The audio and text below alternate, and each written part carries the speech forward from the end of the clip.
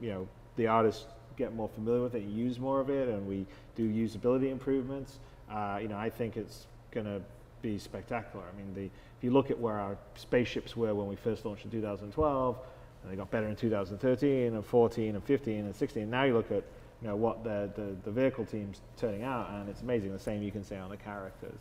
So I'm just excited by the gameplay possibilities that the text, because it's I mean, we get a lot of flack for like, oh well, you're taking the time and the scope's increased, but the kind of gameplay that opens up because we can flesh out these worlds. They're not just a very isolated landing area, and you're sort of on a kind of maybe you don't have a loading screen, but you're still streaming it in, and you're on rails going down there, which was the original design, to whole play areas that are open planets with very different ecosystems. I mean, you could have all sorts of gameplay that you normally traditionally would not have in a sort of traditional space sim game.